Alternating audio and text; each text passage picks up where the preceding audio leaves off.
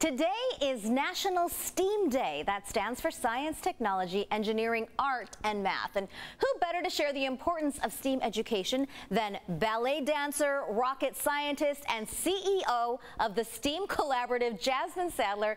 Jasmine, welcome to the fore. And you embody every acronym that STEAM stands for. It is wonderful.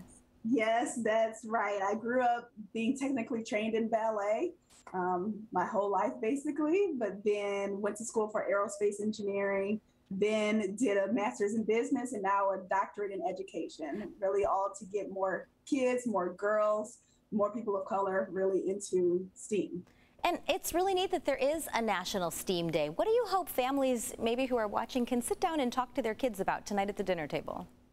Yeah, I think the best thing are things that are around the house that we use every day and all of those inventions that are around. So even when you're cooking dinner, when you're heating up your pizza, you know, that the microwave, what's the real technology behind a microwave? And that's the T in STEAM. And so even just like considering when we're watching the news, when we're watching the four, that's technology, that's engineering, even just math concepts that you don't traditionally think of, but you know, measuring cups and actually sitting down with the measuring cup and explaining the different measurements. So it's all around us every day. So those are some ways that we can incorporate it today. And it has so much to do with our everyday life. I do want to share with our viewers some video from a story that we did on you a few months ago, which was really cool.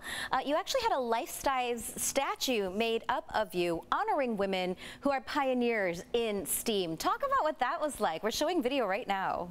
Oh, yes, it's amazing. It's the If Then Ambassador Program, and so it's by Lotta Hill Philanthropies, really just highlighting that women in science are doing great things today. It's not all about historical people. Like, some of us are still the first ones graduating in our majors from our universities. Some of us are the first ones, like me, that are creating a STEAM university. So we're still making history every day. And so to be able to highlight these 125 women in science has been amazing. And how did you go from ballet to aerospace engineering? How do you kind of traverse that and find your passion for your career?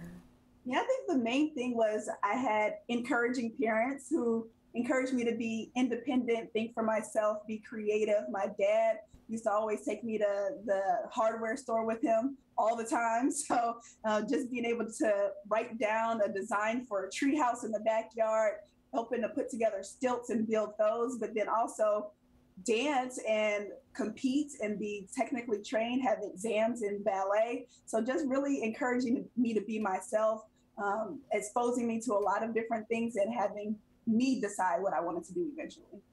Well, you are definitely an inspiration, Jasmine, and I know that tomorrow you're shooting an interview for the CBS show Mission Unstoppable, so that's exciting. We're going to definitely keep an eye out for that. But congratulations to all your successes, but most of all for sharing your story so that people in this next generation can also have great aspirations and do good for this world. Thank you so much, Jasmine Sadler, for joining us. Take care.